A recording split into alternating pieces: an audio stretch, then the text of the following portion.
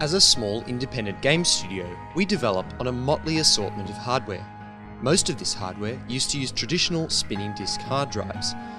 Along with sponsoring the NS2 World Championship, Intel sent us a present, SSD 520s. We installed these solid-state disks and ran a little experiment. On the left is the SSD 520 and on the right a spinning disk hard drive. Both are loading Natural Selection 2 from the desktop. Each was loaded on the same machine, and as you can see, there's quite a difference in performance. By the time the hard drive is finished loading the main menu and all its textures, the SSD is almost done loading game assets. It's not even close, and the raw numbers don't tell the whole story. Reduced hitching and pop-in, greater responsiveness, and less power consumption seal the deal.